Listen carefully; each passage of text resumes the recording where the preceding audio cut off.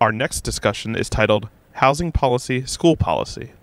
Please welcome moderator Nadia Chinoy Dabi, Assistant Deputy Secretary for Innovation and Improvement, U.S. Department of Education. Good morning. We're going to try that again. Good morning. There we go. Good to be here, and thanks for having me. I am here, in short, I'm going to make a couple of quick opening remarks and then introduce the panel. I'm here quite simply because housing matters to children's educational outcomes. And I want to note that community planning and redevelopment efforts are often undertaken without consideration of their direct and indirect impacts on the quality of local schools. And education reforms, for which my department is responsible for quite a few of those, are rarely connected to neighborhood revitalization initiatives. And there are, of course, a few notable exceptions. We'll be talking a little bit about what's been happening in Tacoma, Washington, which I think you'll find pretty interesting. And at the federal level, as Secretary Castro was just referencing, we have made some significant strides. For example, the division that I oversee houses both the Promise Neighborhoods program as well as the Promise Zones initiative. Secretary Castro also mentioned the Choice Neighborhoods program at HUD, as well as a host of others. But by and large, as housers and education folks, we have different funding streams, different legal and regulatory parameters, different leaders, and therefore a pretty high likelihood of misalignment. And this is a problem, because this can lead to confusion for the families that we are all committed to serve, and ultimately, it means that the outcomes that we care most about for those families and those children, we lose traction on making progress towards some of those outcomes because of our siloed approach. I think there's a real question about what some of those outcomes should be, and I think our panel will discuss those in a little bit more detail. Are those outcomes like housing stability? Are those outcomes like school attendance? Are those outcomes like parent engagement? We can talk about what those should be, could be. But I think at the end of the day, there's a really important role for policymakers to play, particularly as we now know that housing choice and school choice are not enough to eliminate high-poverty neighborhoods and schools. At this time, I'm going to bring up our panel to discuss a few of these issues in greater depth. I'm going to introduce them all and then have them sit up here because it's a little awkward to have one person come up one by one. The first person I'd like to introduce is Jean-Claude Brizard, who's the president of Upspring Education Group. Ms. Sherry Keels, who's the associate professor at the Department of Comparative Human Development at the University of Chicago. Michael Mira, who's the executive director at the Tacoma Housing Authority. And Barbara Sard, who's the vice president for housing policy at the Center on Budget and Policy Priorities. Good morning. Good morning. And before we start, can I ask that we cue up the video that we have about some of the recent efforts in Tacoma?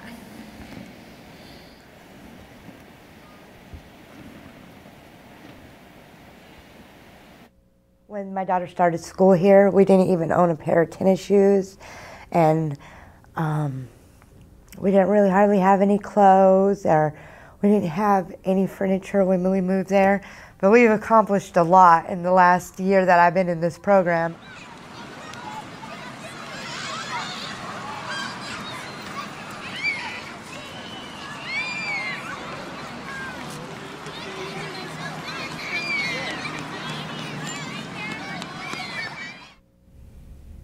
Tacoma Housing Authority is interested in education for reasons that derive directly from how we understand our job. McCarver is a very important elementary school in Tacoma, and it's in a lovely building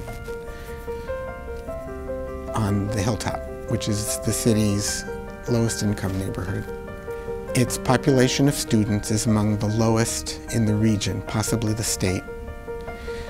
It has the most homeless students in the region, possibly the state. It has all the miserable outcomes we've somehow come to expect and accept from a school with those challenges. So our education project is really an experiment on how do you spend a housing dollar to get two other outcomes: help the children we house succeed in school, help the schools that serve our communities succeed. Before I was in the program, we struggled a lot financially because all my money, after I would pay rent, I'd only have $40 in cash to last me the month. My kids missed a lot of school, and my son, he has autism, so I missed a lot of appointments and everything. I was very unaccountable as a parent, and that still breaks my heart to these days. When my daughter started school here, she didn't know how to do nothing. that a typical kindergarten should know when they enter kindergarten. She went from having to be in a Read to Me program where she would be tutored to where she's a little above average in reading now. And she is very, very good in math now. It's done a lot for me and my kids. My kids are doing so well in school. And fortunately, my son gets to come here next year because he's done immaculate with everything, was having that stability and being a productive parent. They taught me how to be involved and be a better parent. I didn't know how to be a parent because most of my life I was on drugs. And now I'm the mom that I never thought I could be.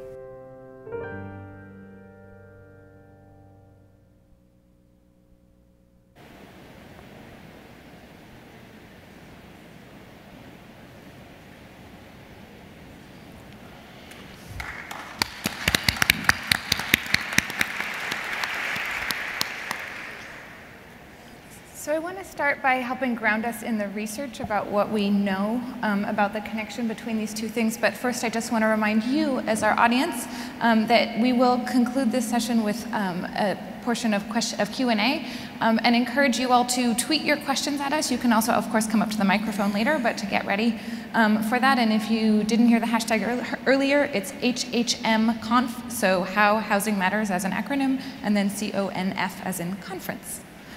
So Masheri, I wonder if you can kick us off and tell us about what we know about the correlation between housing and schooling outcomes for families and schools in areas of concentrated poverty. Sure. So my translation of a few key research points is based on the idea that housing is not a unit of something that's consumed, but the idea that housing structures children's developmental and environmental exposures to many things that make it either easier or harder for them to learn in school. And my translation of these research findings is also based on the understanding that homes and schools are interconnected, place-based assets, and that educational agencies and housing authority cooperation on a few key targeted outcomes can really create their long-term mutual interests of making sure that kids have the educational success that they need so that as adults, they will be more self-sufficient and therefore less in need of housing agency resources. So the investments made by the housing agencies and schools early will pay off long-term for the next generation. And I want to first make the point that I think we all know by now that concentration of poverty in our neighborhoods has increased since the 1970s, so that we have really convincing evidence that our neighborhoods now are more concentrated with regards to poverty than they were in 1970. And the other thing that we now have is that kids in schools are more concentrated poverty-wise now than they were in the 1970s. So those numbers are not going in the right direction for thinking about and understanding what we know about how concentrated poverty affects the challenges that schools have to overcome. And just to give you a little note on what that is, and also make the point that this increasing school economic segregation is of particular importance to Black and Latino students. Just over the past 10 years, we went from a situation where the average Black and Latino student was in a school that was 50% low income, to the situation today where the average Black and Latino student is in a school where their peers are 75% low income. And so it's just compounding the challenges that schools have to get over before being able to turn to the issue of education.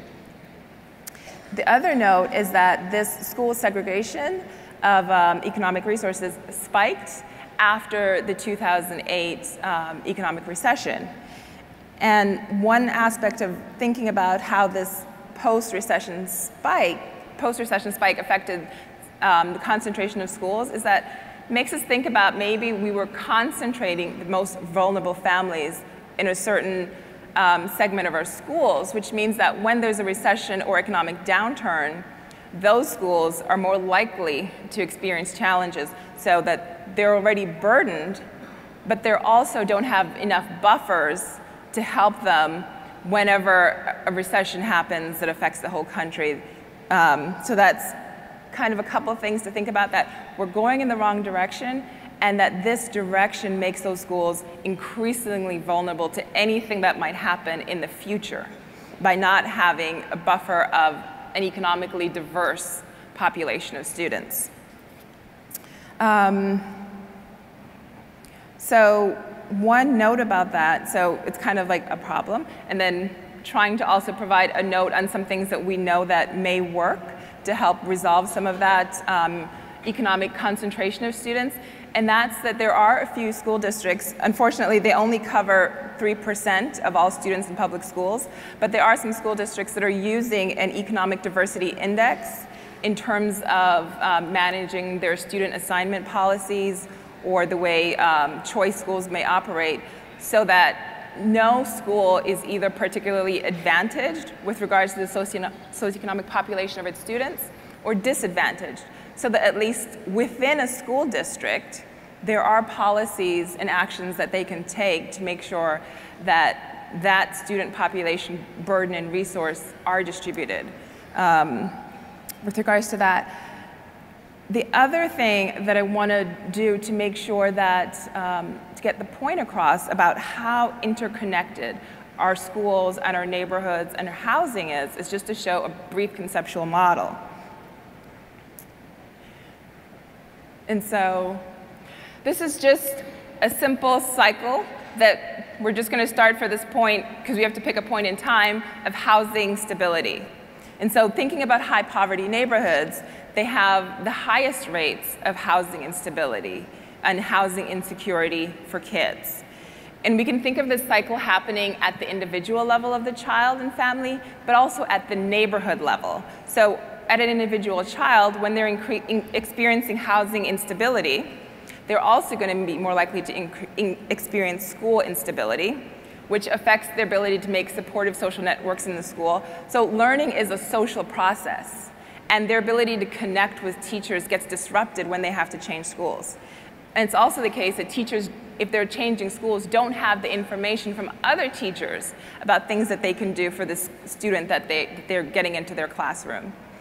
We know that these factors increase the likelihood of juvenile crime, which affects educational attainment, and then adult poverty, and the cycle continues into the next generation. So it's just one model of thinking about that intergenerational cycle of poverty.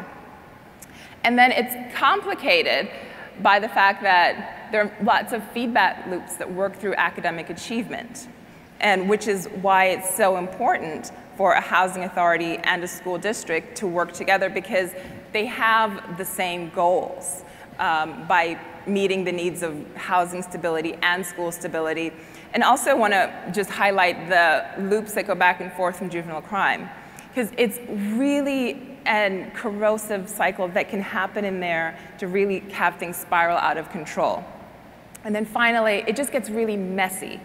And this is just to note that all of these cycles and things that are happening at the child level and at the neighborhood level have all kinds of additional spillover effects into, as the video showed, parenting quality.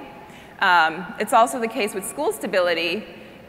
The individual kids that are unstable, moving from school to school, also affect the other kids in a school that are stable in that school. So it doesn't just affect those kids, but it affects everybody's ability to learn, and has broader effects onto neighborhood social capital and things like that. So it's by being able to stabilize kids in schools and in neighborhoods and in housing, we can reduce many negative feedback loops.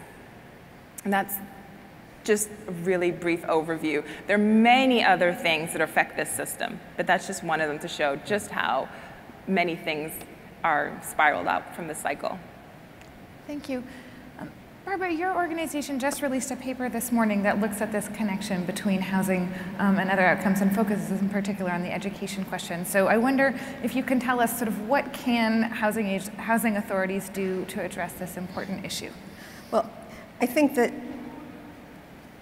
a lot of very poor kids live in families that have housing vouchers, and those families live in areas where the schools don't do well. And that presents the opportunity to consider a moving strategy as to improve educational outcomes. Just a few numbers. Nearly 250,000 children received housing vouchers in 2010 and lived in the poorest communities, those where poverty rates are higher than 40%. These communities are often unsafe.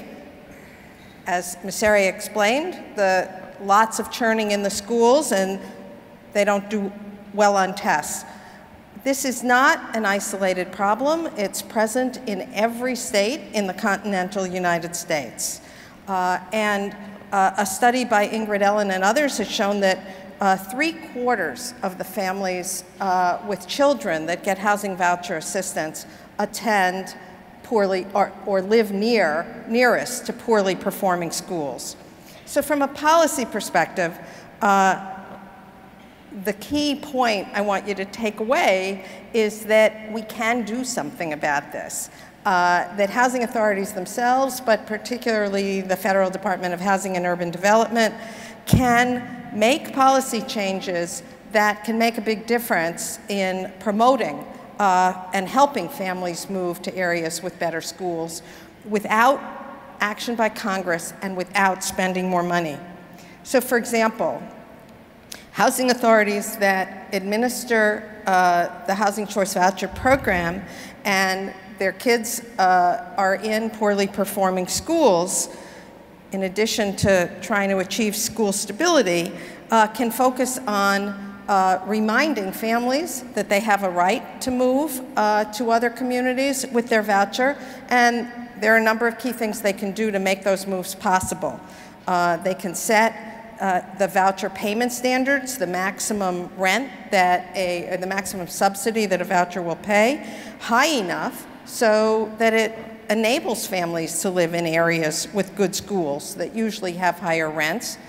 And they can lower the payment standards in areas with lower rents and poorly performing schools to offset those higher costs, so it's not a net cost increase. They can recruit landlords to participate in the voucher program that have units in these better areas. They can allow families more time to search because it's usually harder to find units in areas with good schools. And they can collaborate with agencies in the metro area so that it's easier for families to move to better schools. But the important thing here is there's nothing new about anything I just said. Housing authorities have had the ability to do these things for a long time. And for the most part, they haven't done them. So the key point here is that HUD needs to change its policies to make it more likely that agencies will take the steps to make these moves more likely. The first is that HUD can create strong incentives for agencies to modify their policies. HUD can give more weight to location outcomes in assessing agency performance. HUD can clarify the obligations of agencies to affirmatively further fair housing by helping families move out of high poverty, racially concentrated areas to more diverse communities with better schools. And they can reward agencies that achieve these results with higher administrative fees. But HUD can also change some of its detailed policies to make it easier for or more likely that agencies will adopt local policies that work. HUD sets what's called fair market rents, which are the benchmark for how much vouchers can pay.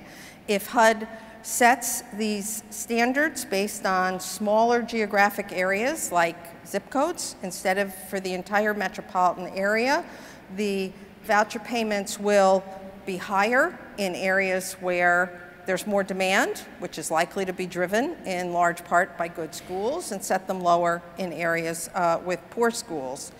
And this is particularly important in metro areas where a large share of vouchers are used in extremely poor, racially concentrated neighborhoods.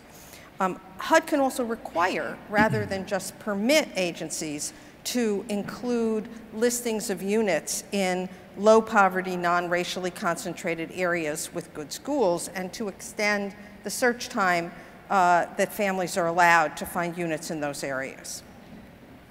Terrific. And Michael, we saw an incredibly powerful video earlier about some of the work underway in Tacoma. So tell us a little bit more about what your work is and how you got there and what's been happening.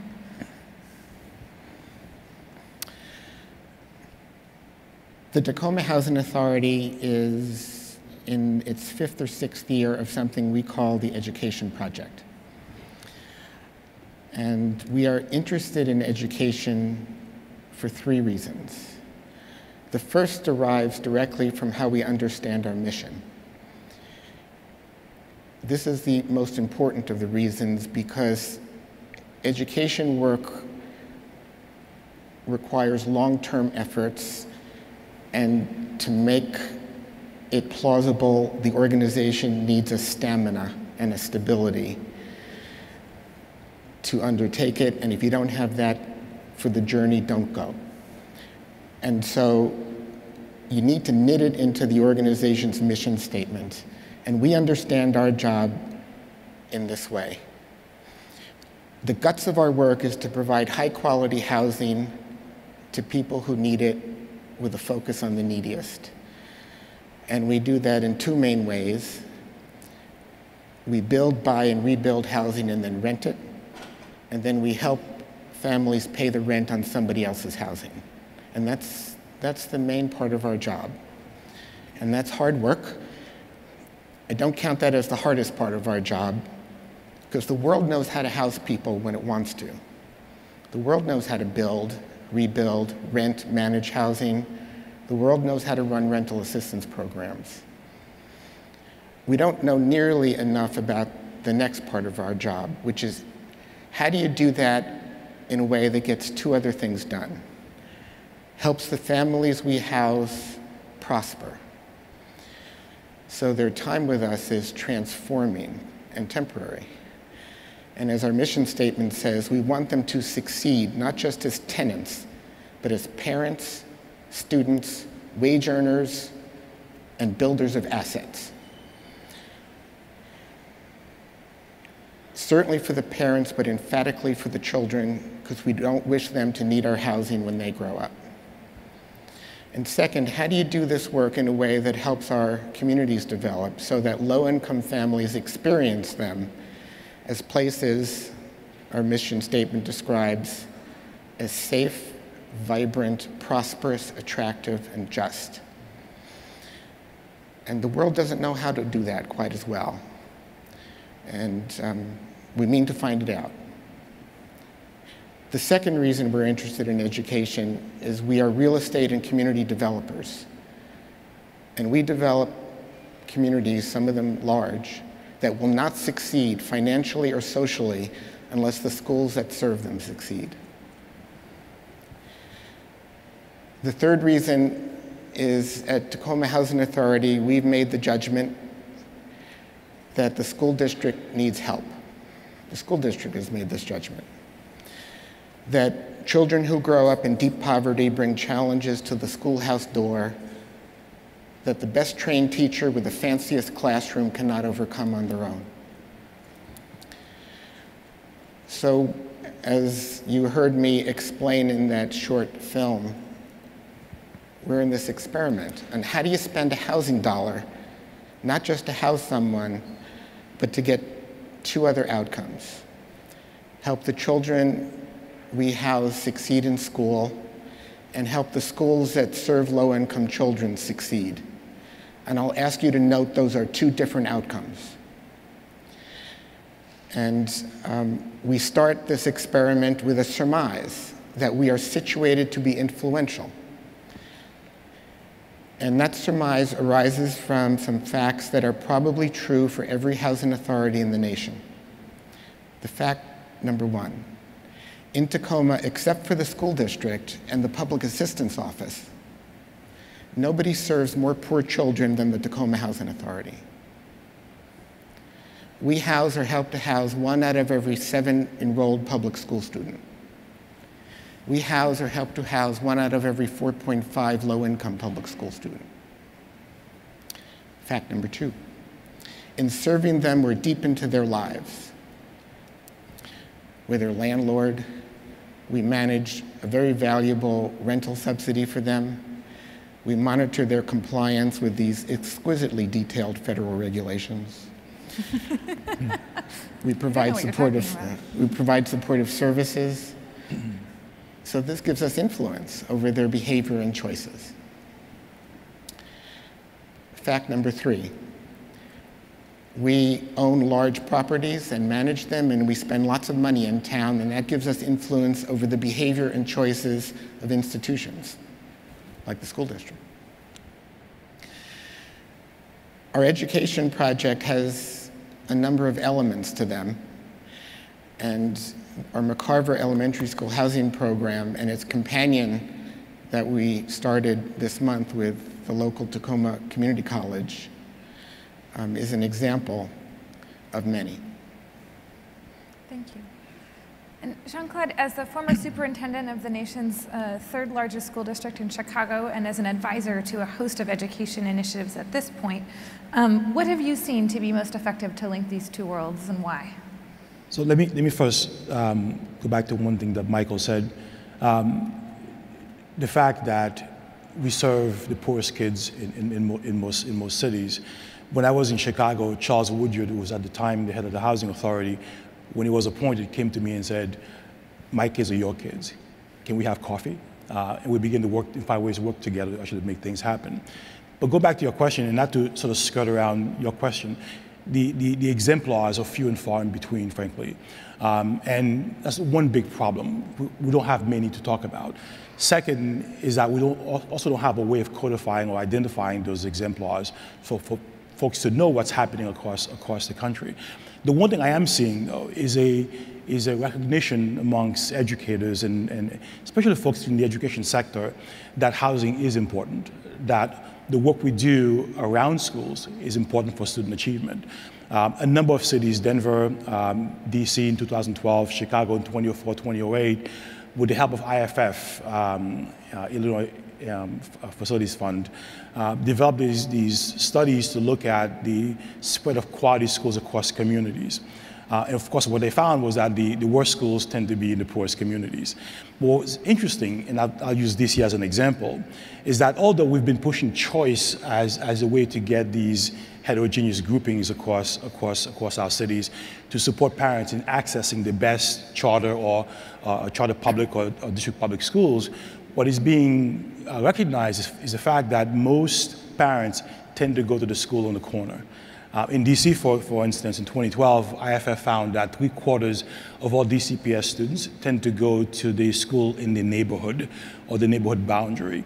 So although we push that a child's education should not be tied to a zip code, the fact is it is. It is what people are doing. The school of choice often is the school in the corner.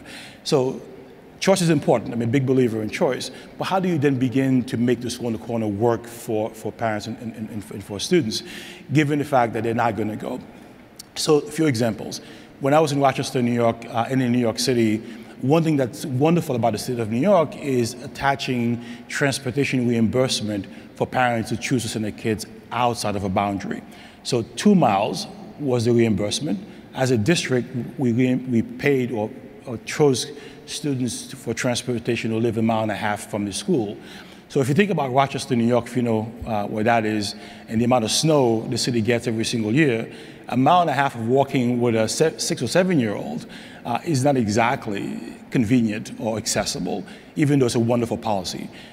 Illinois has no such reimbursement policies. In fact, the city of Chicago doesn't provide free transportation to general students. I believe they have to pay $1 each way if they choose to go. If you're a poor parent, you're not going to access a school that's 6, 7 miles away from your school. So the idea of looking at how we provide choice and everything else we have to do around choice has to be part of the conversation. And more I'm talking to superintendents who are beginning to understand that, reaching out to communities, reaching out to transportation and the city's infrastructure to push these kinds of conversation. One of the things I'm most excited about is this new organization called EdBuild, a woman named Rebecca Sibilia, who's begun this 501c3 to look at using the school as an anchor for community revitalization. So looking at finance, looking at state policies, local policies, and I'm sure, of course, looking at housing, how you can even incentivize teachers who are working in a school to live in the same community as parents and students. Because we know if we can find ways of stabilizing those kinds of environments, the issues of attachment, sense of belonging have direct implications for student achievement. So how you make that happen in a community, I think, is becoming more and more prevalent amongst at least education reformers and educators. Crossing the divide to talk about housing, talking to transportation, I think has become more and more the challenge for a lot of us in this work. So I want to push a little on this question around choice, because I think there's a few things that get wrapped up in there. So I'll lob a couple things out and send them directionally, and you can adjust accordingly. So one, I would actually push us, and interested in your perspective on this question in particular, Jean-Claude, on the question of when we sort of say to a parent, hey, we want your kid to do better, here's a choice for you to go somewhere else, for you to physically move, for you to send your kid somewhere else. There's a kind of philosophical question around that. In some way, the message that we risk sending in that context is sort of too many of kids like yours, and when school creates a problem. And that's a sort of philosophical frame that I think it's worth us wrestling a little bit with. So I think there's one part of the question, which is sort of, what do we make of that message of sort of saying, hey, you move, and that's how we'll solve your problem. And then empirically, I think, Masheri, you've done some research on this question around looking at a few different examples of when we give parents incentives to move to different neighborhoods, what actually happens to their students' outcomes. You know, it's a great question, and frankly, one I've had issue and difficulties with. That again, I'm not anti-choice. I'm a big proponent of choice, but to convince people to go elsewhere, that you can't stay here because it will never work, I think is in part problematic, because very often in many communities, it's the church and the school that are anchors to that particular community, and you've got to build both to address the issue. But for a long time, I think this current crop of reformers, we've been, and I consider myself one of them, we've been sort of looking at this issue in a bifurcated way. Do you fix poverty first, or do you fix education first? And we all know it's both at the same time, and you can't do one or the other.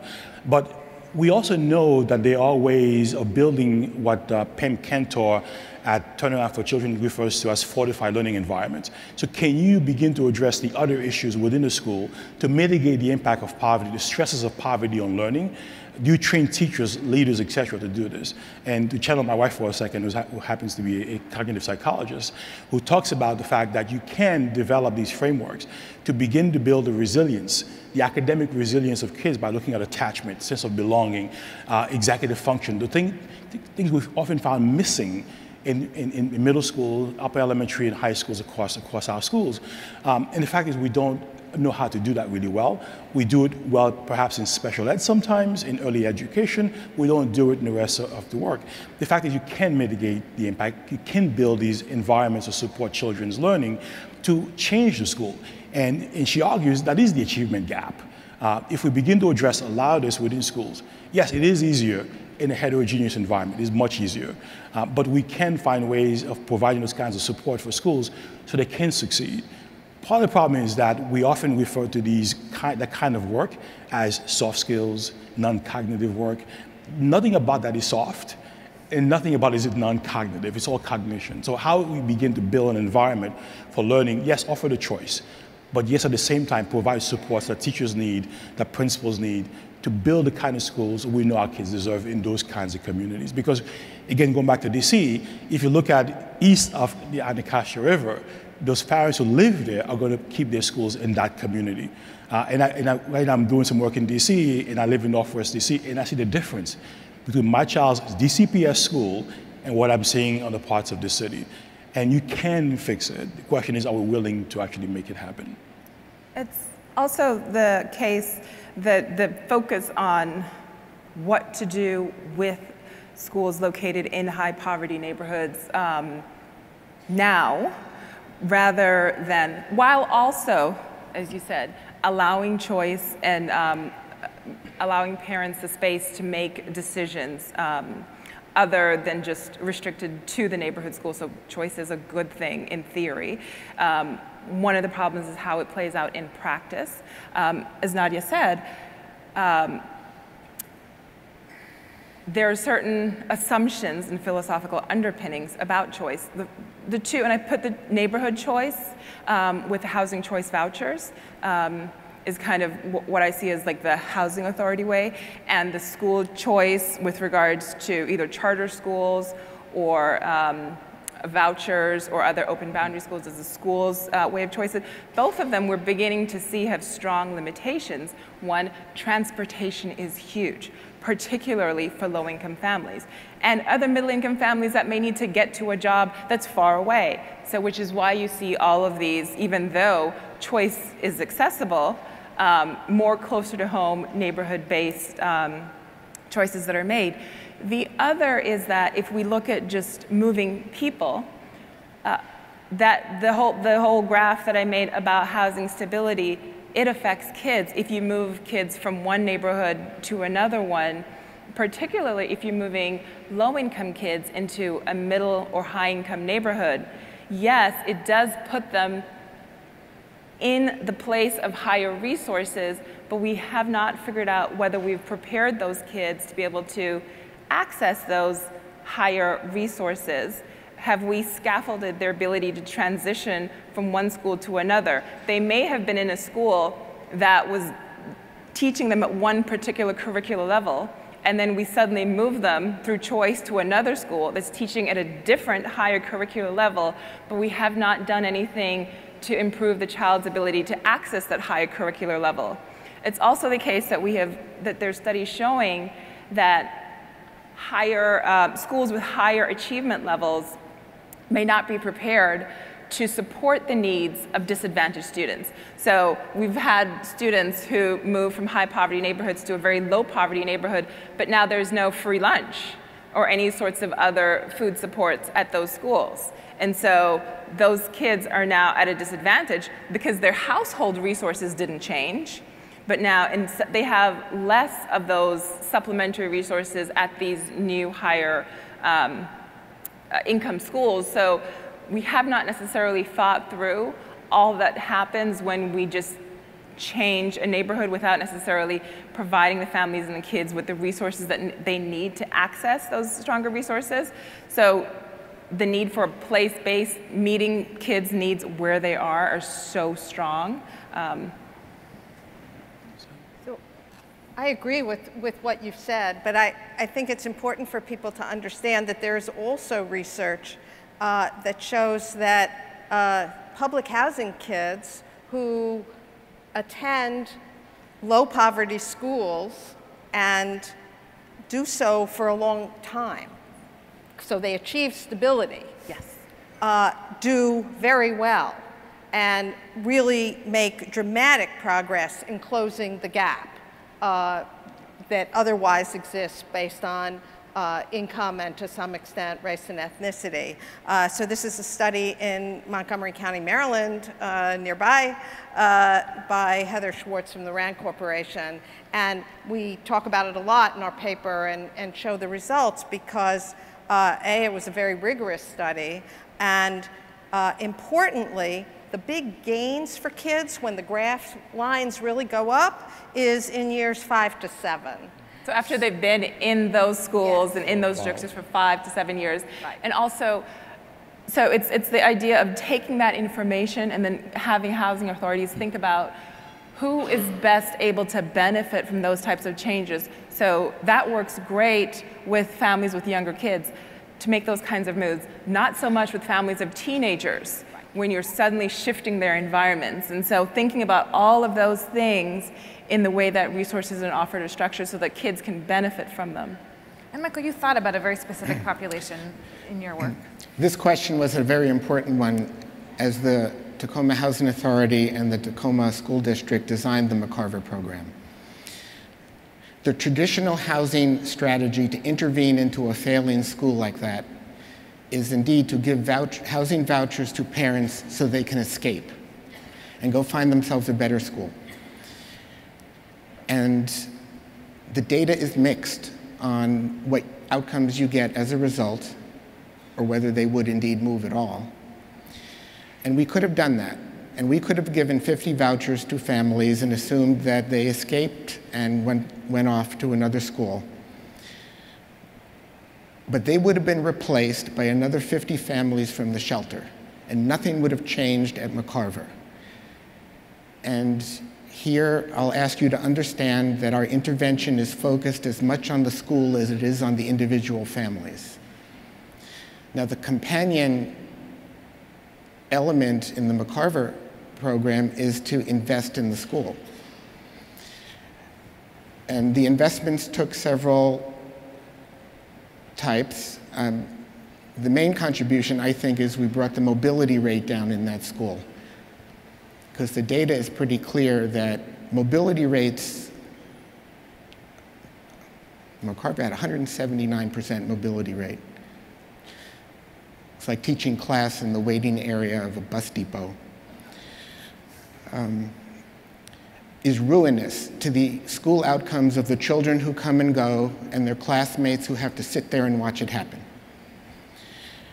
We also asked the school district to invest in the school. We have a very good school district. But we started this at a time when they were cutting tens of millions of dollars out of their budget. But they stepped up and invested in some notable ways, and I'll mention just one. The time and money it took to turn that school into something called an International Baccalaureate Primary Year Program, which raises academic standards for the whole school, both faculty and students. And so this is a different use of a housing dollar. We spend most of our housing dollars in the way that Barbara was describing, with choice that parents have to take it into the private rental market and find their own housing. But this is something new we're trying, and we're learning a lot. And we are about a month away from having 3 years' worth of data.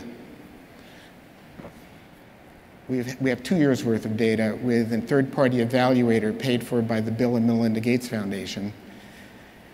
And it's been positive. The turnover rate of that school is down to 75%. Still pretty high, but lower than anyone can remember. The reading scores of the cohort children have risen 22%, 3 times faster than comparable cohorts. 61% of the cohort children are reading on grade level now. And the earned income of the participating families has doubled. Still not enough, but very positive. The preliminary third-year data shows that they've retained all those gains. And come Halloween, Tacoma Housing Authority and the school district will start deciding what this data tells us about expanding to the other elementary schools in Tacoma with ruinous turnover rates attributable to homelessness and housing instability. And I think we're headed in that direction, and we'll learn more when we do it. So, Michael and Jean-Claude, you've both talked in some way about how doing this work is a little bit lonely, right? That there's not a lot of folks kind of jumping up into this space. And so I wonder, from your perspectives, what are the Michael, from you, what are the elements of your partnership with the school district? What has helped make that successful?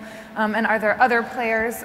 So Jean-Claude mentioned some of the, other kinds of supports that can be helpful for the families you're working with. So kind of wonder what that looks like from your end. It's a good question. First, I'm not feeling too lonely. Got all these people here. And in fact, the Council of Large Public Housing Authorities and the Bill and Melinda Gates Foundation is hosting a conference at the end of February on this very question. But this is what I think to be the elements of a successful partnership with the school district. And the first is the one I've already mentioned, that both organizations have to knit this into their mission and recognize, as Jean-Claude did in Chicago, that we serve the same children. Second, there needs to be a very strong agreement on the exchange of data.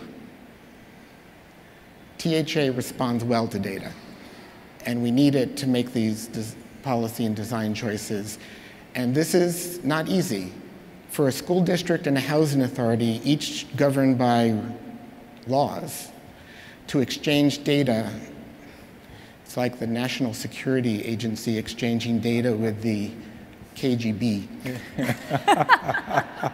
And it's hard. And you can't let your lawyers push you around too much.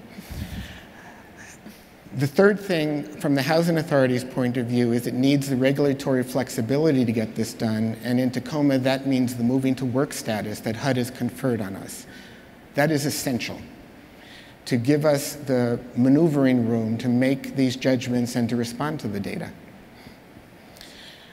And from the school district side, I think it needs strong support from its teacher staff to invite a housing authority into the school. When we started this journey, there were a lot of meetings where we had to explain, so why is a housing authority at this discussion about education? And we're way past that, but you do have to get over it. And one way we got over it, I think, was even before we started this, but we're planning in the school, the faculty responded in ways that were revealing to me. It is not easy to be a public school teacher these days. It is not easy to teach in a school like McCarver. And they were gratified that someone was showing up rooting for them. It was odd that it was a public housing authority, but they adjusted. And it was, I think, helpful that we were not only rooting for them, but bringing resources. And here's the key. The main expense of this kind of program are the housing dollars. I don't count that as a cost. We would be spending those housing dollars housing somebody. Remember, the challenge is how do you spend a housing dollar not just to house someone, but to get these other outcomes? And once you've settled on that insight, this thing becomes expandable to scale. You know, what's important, I think, to listening to Michael, is that he went to talk about the teaching staff, not necessarily the superintendent. One question I asked Michael last night was, how many transitions have you been through in terms of leadership at the district level? So far, one to a second. My worry often has to do with if you have a key protagonist at the top chair who's a believer and understands the importance. Once that person leaves, then what happens to the partnership in the program? So a big believer in mutualism or symbiosis, however you want to call it. When both organisms really understand the benefit of working together, that kind of stuff tends to sustain much, much longer. I'll tell you that educators, I think, know the difficulties that they are experiencing when they have a concentration of poorly prepared kids at home and in school, and the work that they have to do. When you show up and say, this is what this can do, this is the research behind it, and this is how we're going to support you in making this happen, people are all ears. And once you permeate the organization, I think, you have sustainability. So no matter what happens to the chair, the top person leaves or goes, once you have this kind of organic partnership, I think you're going to be around for a long time. Yeah. So just a reminder to you, our friends in the audience, to think about your questions. But for now, Barbara, I wonder if you have a perspective on some risks that you actually might see in aligning this kind of work, as important as it may be. So let me say that I think that the Tacoma initiative is exciting and provocative, and it holds the potential to really carry the message that if we don't do something about increasing the stability of where children live, all the resources that we pour into schools are kind of going down the drain. And so I see that as very important in the bigger policy reform trajectory. But in the short run, when I think Michael's point that he used the housing dollars as leverage to get investments from the schools, that's very important, not just a giveaway, but getting something. But still, if some of the housing, of the dollars the Tacoma Housing Authority could have used to house additional families are going for some services and other things to make this project work. And I understand the short-run trade-off, but that's a cost, that's a risk. That's fewer families getting housing stability, getting the housing that they need at a time when needs are mounting. Justified, I think, when tied to really rigorous research to see if it works, but important to do on a pilot, rigorously evaluated basis and not wholesale. The other thing is to look at the children themselves. And this is always a challenge, but yes, the program in a few years has had a dramatic effect of reducing the turnover rate by more than half, but it's still 75%. And performance rates are up, but they're still not very good. So for particular children who only have one shot at elementary school, requiring them to stay in that school as a condition of getting their housing assistance could come at a real cost to them, as opposed to allowing them to move. And I guess importantly, there are values at stake here. I'm someone who deeply believes in the principle of choice. I don't think we should require families to live in low poverty areas. I also don't think we should require them to live in high poverty areas. You know, one thing though, going back to the school in Tacoma that I really love hearing was the fact that the effort is not just on the housing, but also on the school itself. The fact that you're moving to an IB early years program shows that you are increasing rigor. My hope is that there is an effort to also elevate the quality of the teaching, the teachers, the leadership. It's not one or the other, an all the above situation. And I think if you create a really good elementary school, you won't have to convince, or you won't have to force people to stay. They'll want to stay in that kind of environment. So I think if you at times use the school as the anchor, and yes, with everything else around it, you can create that kind of nucleus where you're going to get people, a more heterogeneous grouping of individuals who want to stay, thereby increasing the quality of the work happening in a particular school. Like I said, my 4-year-old right now is at a school in Northwest DC, and no matter what would happen with accountability or support, or whatever you want to do in DC, the parents, there's a layer of accountability on teachers and the leader that we have on the school that doesn't have to be written. We expect excellence, we expect vigor, we are involved in that. So how do you bring that kind of replication into a poor, high poverty school, and frankly by having a more heterogeneous population and parents who have more resilience, who know how to work the system? You don't need all, you need a critical mass, and you will push the school as well. But the focus on both, I think, is critical. You won't have to force people if you have a quality school for parents. I'm going to push a little bit on that. So I think it's right and appropriate to say to do both, but we also live in a world of finite resources, right? We are here because we think both matter. Let's be very clear about that. But the question is sort of both, in some way, both for whom, right? So we can't actually do all of these things all at once for everyone at scale in ways that sort of get us to the outcomes that we seek. And I think that's a little bit what you're pointing out, Barbara, right? Is that there's inevitably some tension in that. And so and in some way, part of your point, I think, is an inevitable kind of policymaker conundrum of, are you trying to think about moving sort of a larger group a smaller distance, or a smaller group a larger distance? And there are real reasons to do both of those things, and in different contexts. And I wonder, Masheri, from your perspective, do you have a perspective from a kind of research standpoint, or from kind of looking at this across the country, about how to think about that question of sort of where to start and sort of who to move first in a universe of finite resources? Right. The trade-offs are challenging. The trade-offs are a challenging one. And we're thinking of the trade-offs being investing the dollars in housing versus or in the schools associated themselves. Is that kind of?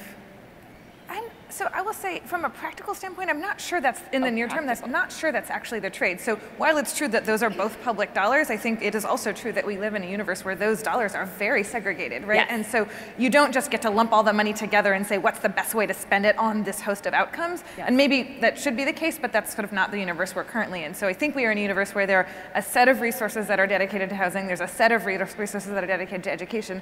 There's some flexibility to think about how you align each of those individual pools of resources. But when we align them, I think the question is, we align them to do what and where and for whom? Yes. In the longer term, I think there is obviously this larger question around, these are all different public resources. How do we think that sort of, what's the most efficacious way of spending those dollars? But So I'm actually going to skip your question. Clever. And it's actually because I don't have a good answer to that question of trade-offs and alignment given what we know. And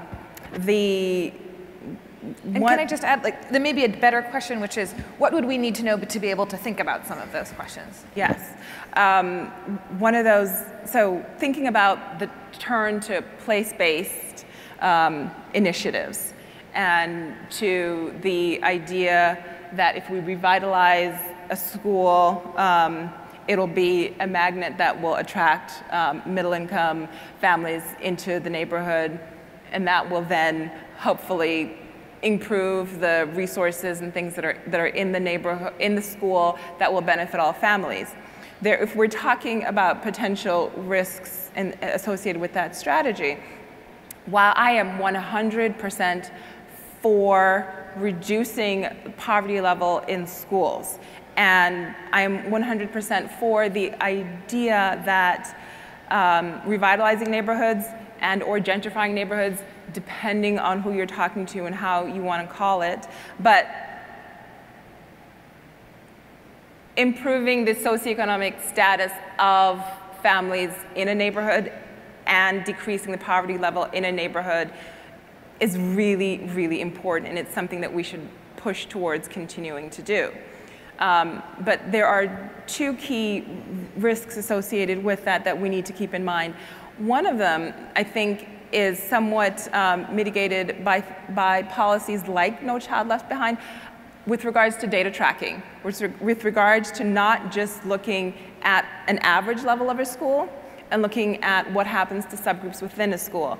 So it is possible to increase the achievement level to have a school look like it's doing well, but that's mainly because of the higher income families in a school. So it is possible to reduce the economic segregation within a school, and then the school looks like it's doing better, but the original poor families and poor kids in that school are not doing any better because of within school tracking and things like that happen. So it's great to economically diversify a school, but then it's also really important to keep an eye on what's happening with the low-income kids that stay in that school to make sure that they continue to get access to the resources of that school. And so as one researcher has said that it's good to economically diversify a school with the goal of having it benefit the low-income kids that stay in that school, and to not take your eye off that goal so that they don't get tracked into the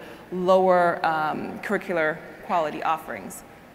The other aspect about kind of market-based solutions of revitalizing neighborhoods as a way to improve high poverty schools, just to kind of like, the researcher in me needs to take you to a place to see what can happen with that. And to that, I'll just take you to a place in Chicago that has changed dramatically from 1990 to 2010 with regards to the slide, with regards to everything that we say should happen in terms of the poverty level, which is the third row down, which is the percent of families in the neighborhoods that are 200% or more of the poverty line.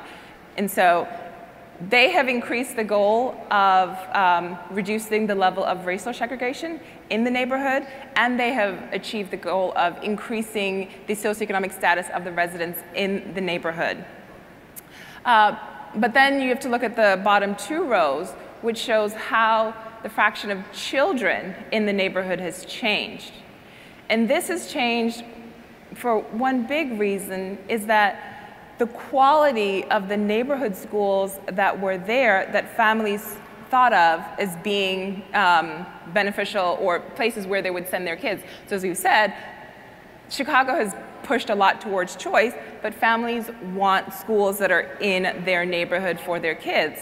And so as the neighborhood has changed socioeconomically, it's not really pulling in a lot of middle-income families with kids into the neighborhood, because this revitalization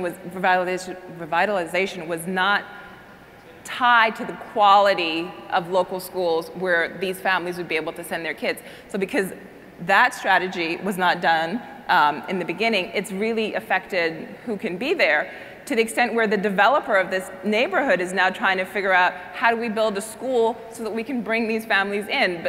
I talk about this neighborhood with a class that I teach at the university, and some of the students were saying, wait, the private developer of housing is trying to figure out how to build a public school? What's wrong with the way that we've thought about this? And the other aspect of, let's see if it'll work,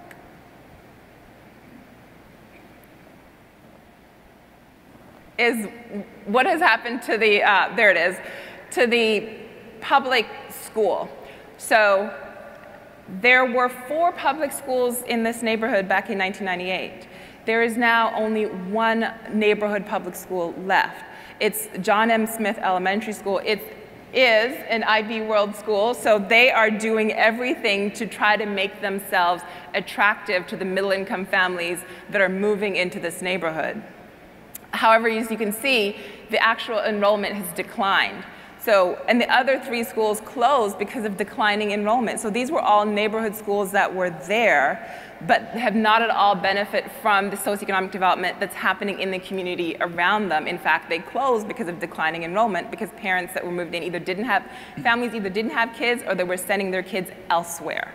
And the one neighborhood school that's left has not changed in terms of its demographic composition.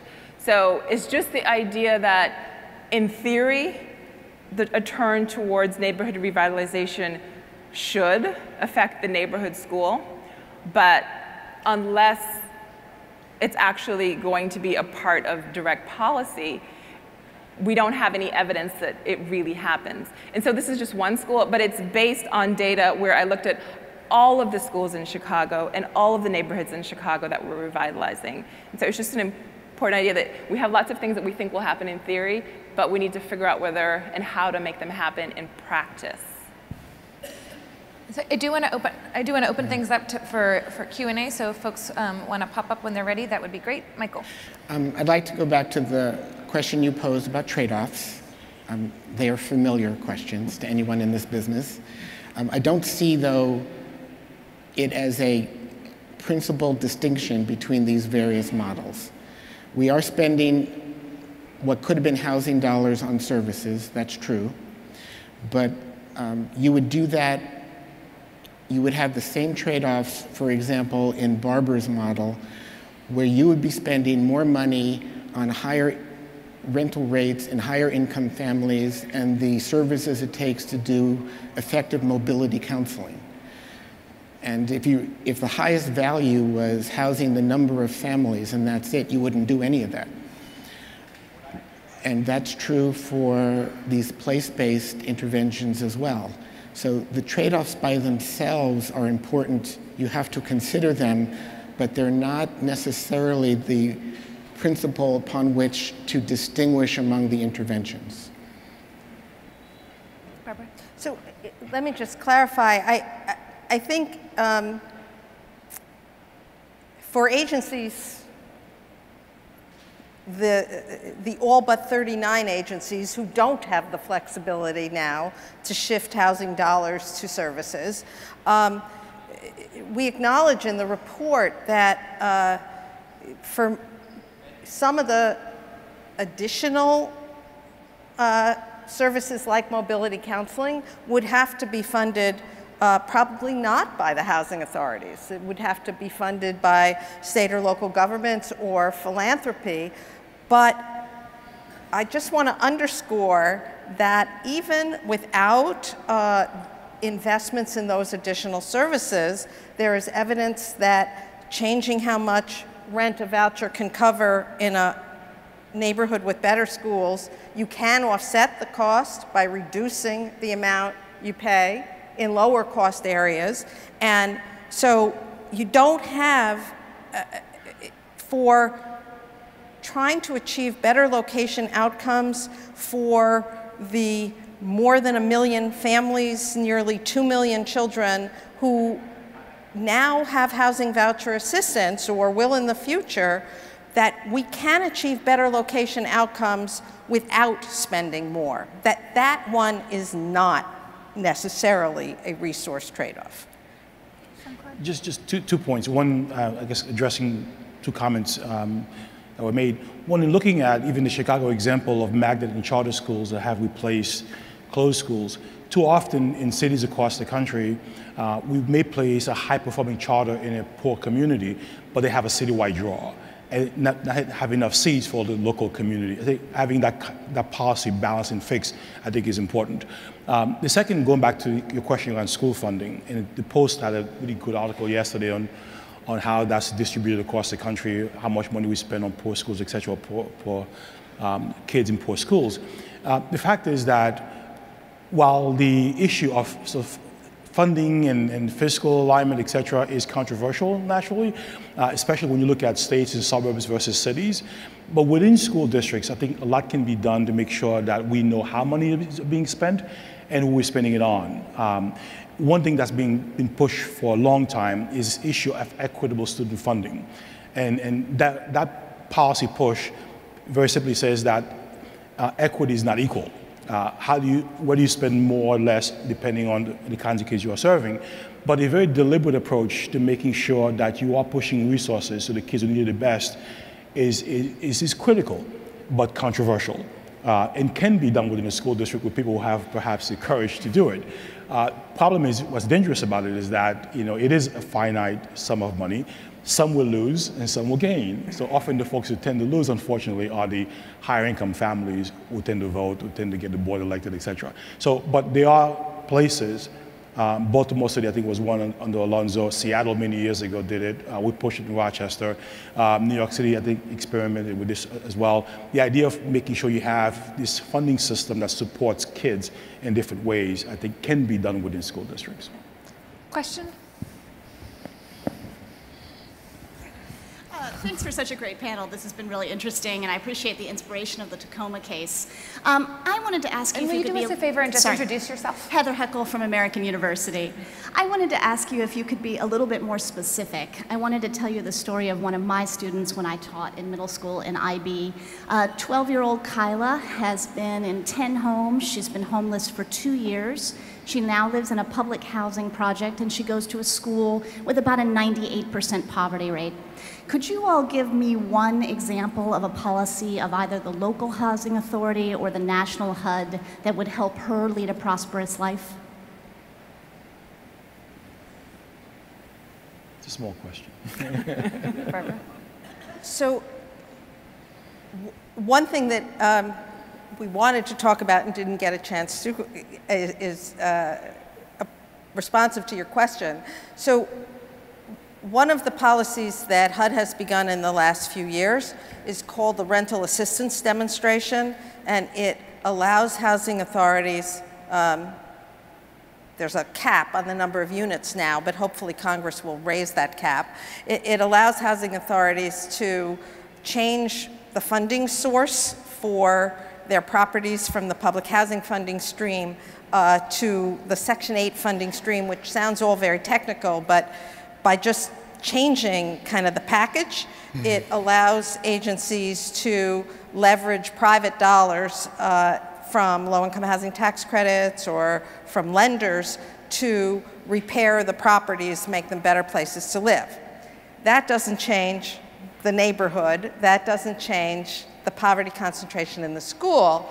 But Importantly, as part of that shift in funding sources, HUD requires that housing authorities allow families after they've lived in the development for a year or two to move, if they want to, with a housing voucher that becomes available when another family leaves the housing voucher program.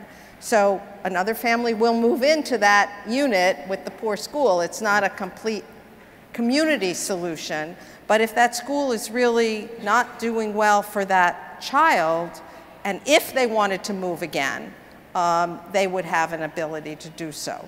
So not a perfect solution, obviously, but at least some opportunity for some kids who have never had that kind of choice before. Mike. We're in planning stages for our largest public housing community called New Salishan to establish children's savings accounts for all the children of Salishan. We're doing this under the expert direction of CFED and other partners, and look forward to some notable outcomes in the form of greater academic success and high school graduation. The companion effort to that was interesting. In Washington State, we have something called the College Bound Scholarship. It's a very valuable promise the state legislature has made to every poor child in the state. If you graduate from high school with at least a 2.0 grade point average, stay out of serious trouble, and get yourself into a post-secondary program, the state will make sure tuition is affordable. Life-transforming promise. There's a catch. You have to sign up for it by the end of your 8th grade year. And when we started this, for lack of that miserable bit of paper shuffling, almost half the children were missing out. And when we realized that, we thought, well, paper shuffling, that's what we do. And we resolved to sign up 100% of our 8th graders every year.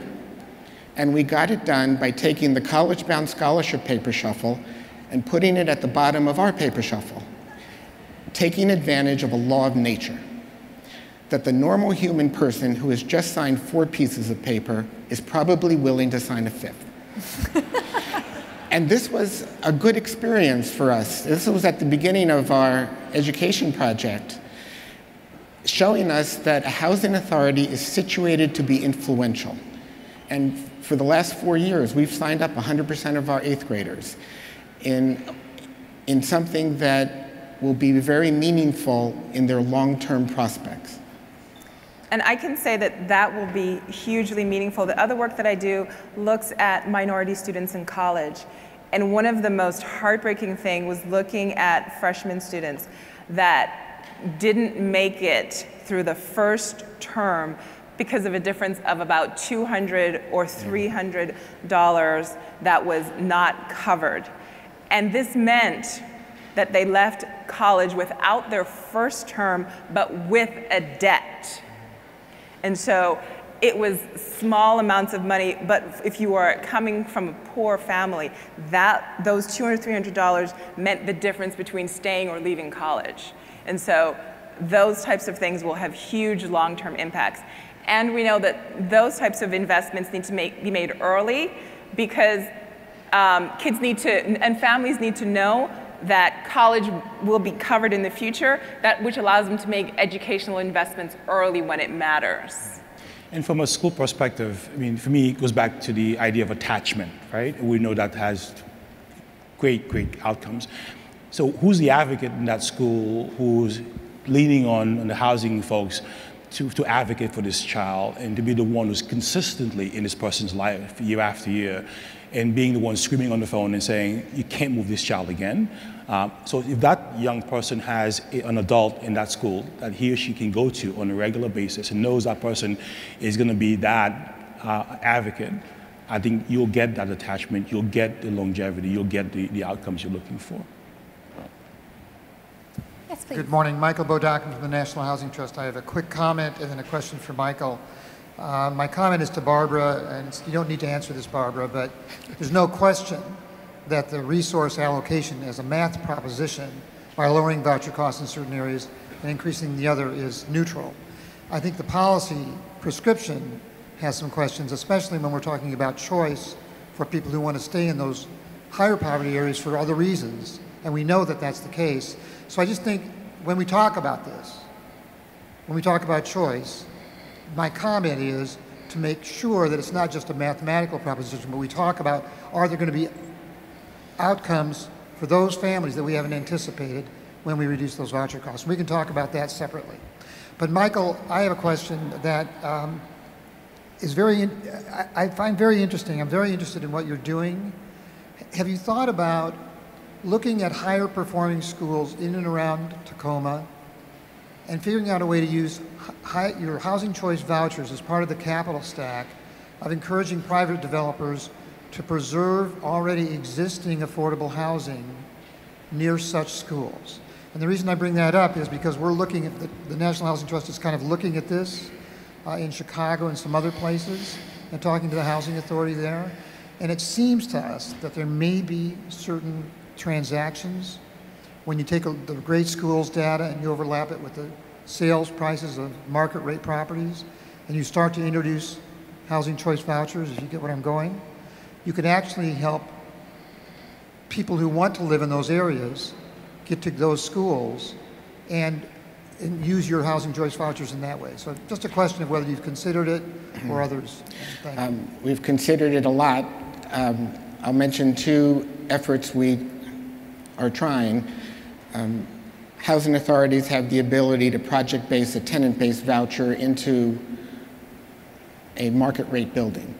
And we have tried to do that, but with limited success with the market rate developers. Most of our project-based vouchers are with nonprofits. Second, we are now 4 years deep into an advocacy effort with our city to fashion an inclusionary zoning policy that would oblige private developers to knit affordable housing into their market rate mix, especially in those areas which are prospering because of public investment, like light rail. And how do you recapture some of that enhanced property values and redirect it into a public good like affordable housing? It's hard. Yeah, it's hard. I don't think it's impossible, and I would encourage you to think about it more. Thanks. Hi, I'm Greg Ford, a resident service coordinator with Beacon Communities. In many ways, property values drive the resources for public schools. And what I notice in Richmond, Virginia is in our exclusive inner city communities, all of their kids go to private schools. So they don't invest in their own school systems within their neighborhood. And all of their neighborhood schools, the kids are bussed in from low-income areas. How do we begin to have a conversation about getting this high-income resident population to be stakeholders in their own communities? So I would say ask me in a couple years, because in the neighborhood that we're looking at, what we're doing right now is that we are surveying and interviewing those middle and upper income families to find out how they think about this last remaining neighborhood school and how they think about the other educational choices that they're making. So we know where they're not going. And so we're now asking them why they're going elsewhere, why they've made those choices. As part of figuring out, is there any way that that school can market itself differently or communicate itself differently that would have it seem like a viable option? The other thing that I've learned from just starting to be in this community and in this school is, I had said to Nadia previously that based on my research, high poverty schools like this would need to benefit from the support of higher income families that are not sending their kids to the school. So they're not sending their kids to the school, but maybe they could also be stakeholders by volunteering and supporting the schools in other ways. And we were discussing the fact that that's, again, something that could theoretically happen, but doesn't really seem to happen. I got a good lesson when I started going to the school and talking with one of the parent advocates about, well, you know, there are all of these middle-income families around you. can we recruit them and get them into helping with the school? And I was really humbled and accepted her thoughts on the idea that it's hard for them to accept that help and support if you are simultaneously saying to us, your school is not good enough for our kids. So we're saying, I'm not willing to send my kids there, but I will come and intervene. And so that's a tough relationship to bridge. And so trying to figure out how these parents think about the school in ways that are causing them to make other decisions, to find out if it's possible. If it's nothing, if the only thing that matters is a test score, a school that's 98% poor will never be able, it's going to be challenging to achieve, get over a test score hump that would then allow those middle income families to say, okay, now you've got your test scores up high enough, now I'll send my kids there. So it's, I don't know how that chicken and egg works, but trying to understand that a little bit better. And it's to the point where the realtors will even list only the private schools as they market these homes. They don't even list the public schools that's zoned for the schools.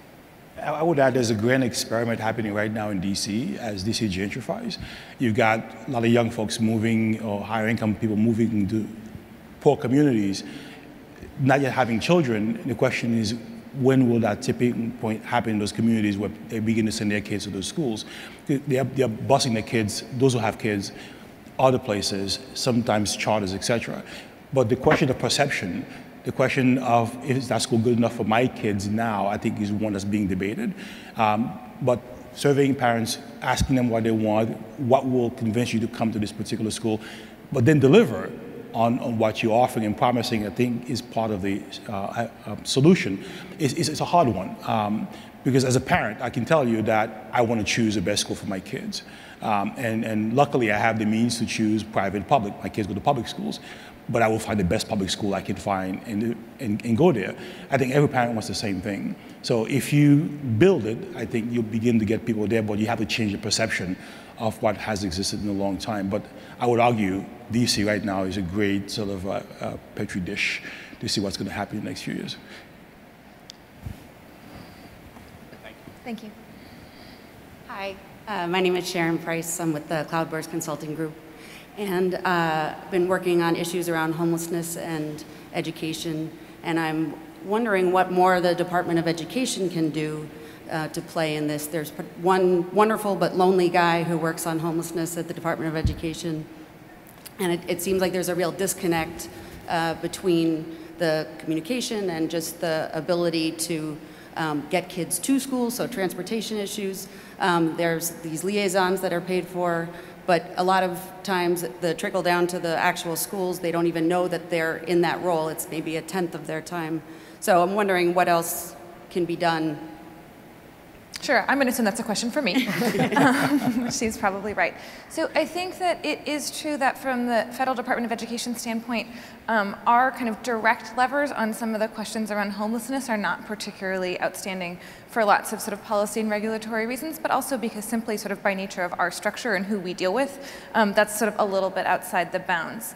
That is not to say, however, that that's not sort of a very important question, and I think we have taken on, particularly under this administration, a range of new initiatives to try to kind of bridge those worlds. And quite frankly, from our world, we think that is probably better done in two ways that will seem like we are sort of less visible in this game. One is through partnerships with HUD, and I'll talk about an example of that. And then the second is really by encouraging schools and school districts to kind of think about how do they bring in kind of a wider range of folks aligned around a common set of goals, and to give them some resources to do that, but to let them kind of shape that. And so if that means that homelessness is a big issue in their community, that they should be working on that. If that means that healthcare is an issue, that they should be looking at a kind of wide range of issues, but that they should focus in on the ones that are most pressing and most urgent in their particular communities.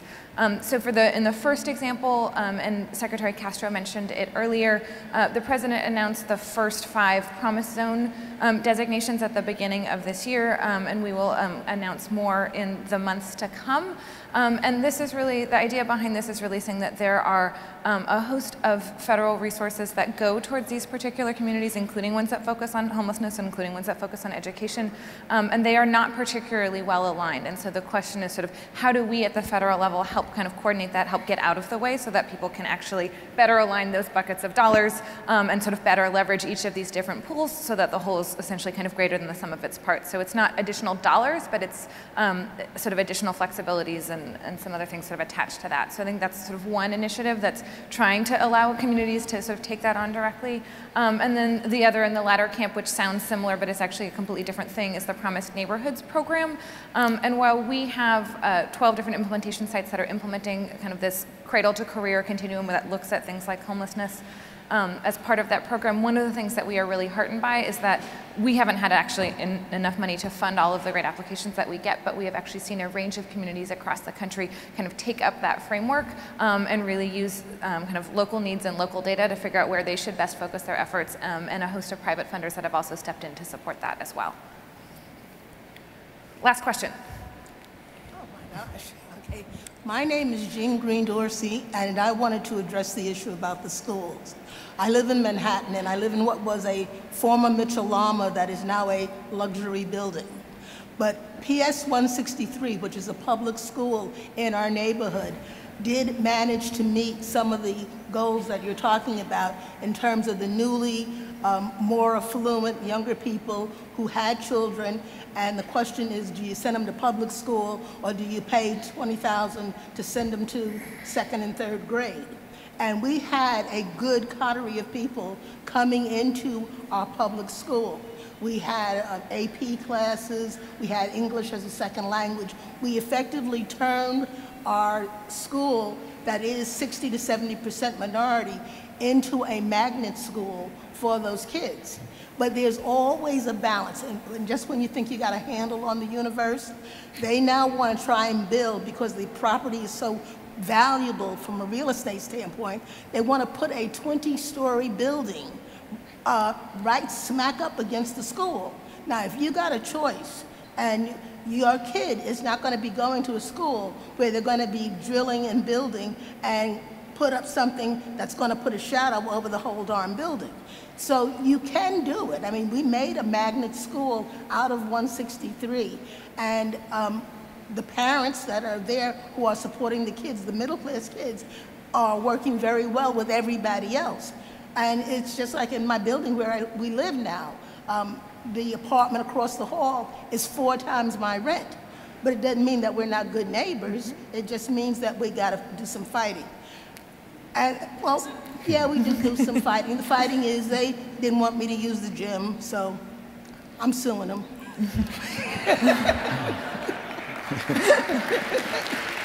Yeah, that's me. But this kind of thing can be done, and for schools, because housing does matter.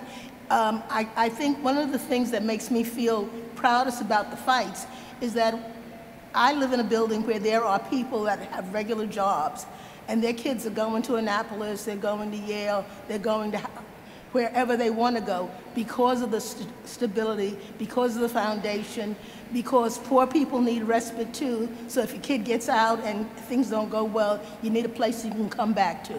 And it's important. So thank you so much for your commitment to this work. We are just at time, but I do want to just pause and quickly see if there's anything really burning, kind of closing comments of stuff that we haven't touched on from any of our panelists. I would just add one thing. The idea of looking at pre-K, early childhood is a new sexy, I guess, in America right now. But we're forgetting a huge population of kids before they come to school, from prenatal care all the way up. So nurse-family partnership programs like that are great partners between HUD and school systems of cities. So addressing those populations before they become school age, I think is where to focus on as well. Great. Well, please join me in thanking our panelists for joining us today and for their outstanding commitment to this work.